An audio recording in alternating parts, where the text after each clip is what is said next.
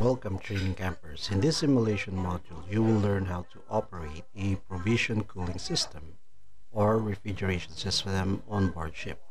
For this demonstration, I will use a Transas marine refrigeration plant simulator for quick familiarization. The automatic provision cooling system is intended for creating and maintaining the set temperature conditions for the storage of food in these groups of provision stores. The following components are included in the system and modeled in the simulator. Provision stores as a thermodynamic object, refrigeration plants number 1 and 2, gas liquid lines with valves as hydro and gas dynamic objects, and a cooling seawater pump. The first group includes 3 provision storerooms for the storage of frozen foods. Butter chamber is used for storage of butter and other similar products at a temperature of -2 degrees centigrade. Meat chamber is used for storage of meat products at a temperature of -15 degrees centigrade. And fish chamber is used for storage of fish products at a temperature of -15 degrees centigrade. The other group includes 3 provision storerooms for storage of chilled food. Fruit chamber is for storage of fruit products at a temperature of +2 degrees centigrade. Vegetable chamber is for storage of vegetable products at a temperature of +2 degrees centigrade. Dry provision chamber is for storage of dry provision at a temperature of +8 degrees centigrade. Each of the refrigeration plants operates for its group of consumers. However, the refrigeration performance of each refrigerator is sufficient for the supply of both store groups if required. The control panel located at the right-hand part of the screen page contains the following groups: control of seawater supply, control of pipeline cutoff valves, control of compressors, and control of provision storerooms. And now, let's try to operate and put into service the provision or refrigeration cooling system simulator.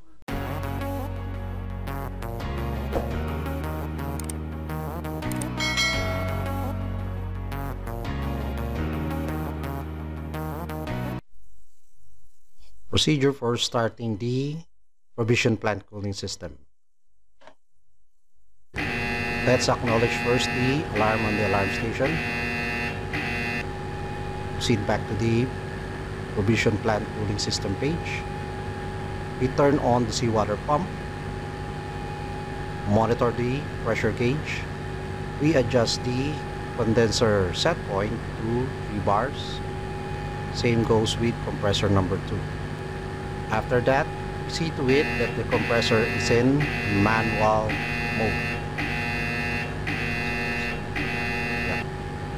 And then we open the shut-off valves on the liquid refrigerant circulation lines. That is the condenser shut-off, filter, and the master solenoid valve. Then we turn on the compressor, open at least 5 to 10% suction valve, and you monitor the pressure reading on the suction pressure gauge. Then gradually adjust the suction valve up to fully open. If there's any alarms, just acknowledge it. Once you have fully opened the suction valve, you could now set the compressor mode to auto running condition. Same goes when you start the compressor number 2. We open the liquid refrigerant circulation lines, just the filter, condenser, master solenoid, and then start the compressor. Then gradually open the suction valve. By the way, do not forget to check the doors. If the doors are open, you close it. For example, the vegetable chamber is open, so you close the door. Same goes with the dry provision, including the fruit chamber. So we go back to the compressor number 2. We gradually open again the suction valve until we reach the desired fully open state, which is at 100%. Once you have opened this suction valve to 100%, you could now change over to auto running mode. Then you have to wait until all of the alarms have been rectified.